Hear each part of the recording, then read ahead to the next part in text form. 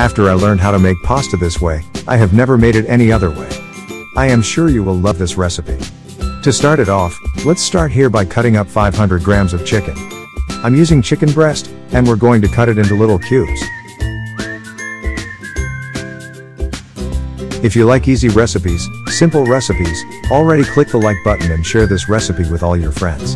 That really helps my work, okay?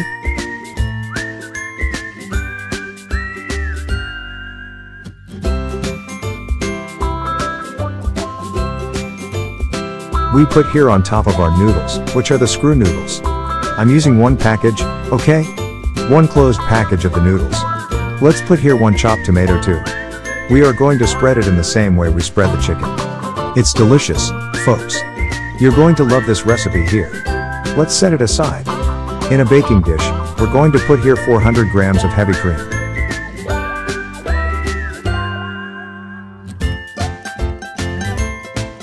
Then we're going to add 340 grams of tomato sauce, which is one small package of tomato sauce.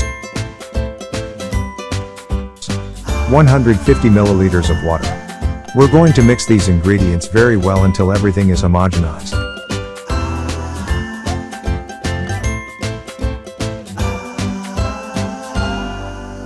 After mixing them very well, we're going to add here 1 teaspoon of salt, black pepper to taste and oregano to taste. We're going to mix it very well.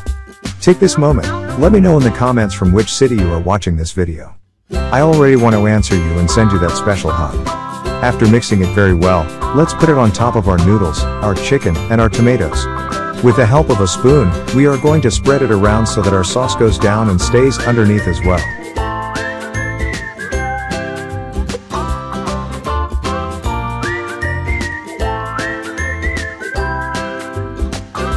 Soon we're going to take it to the oven. How delicious! Now let's finish it here with some mozzarella to taste. The ideal is to use grated mozzarella, okay? We're going to leave it all au gratin. It's going to be delicious. You can use as much as you want, okay? If you like a lot of it, you can do more. I'm doing my best. As you can see, I put in a lot of cheese. Let's bake it in the oven at 200 degrees for 50 minutes.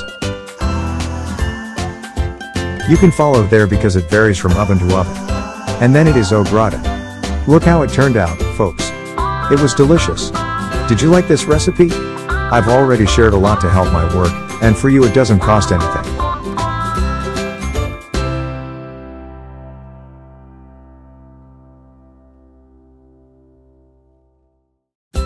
Also leave that little note that I always ask for.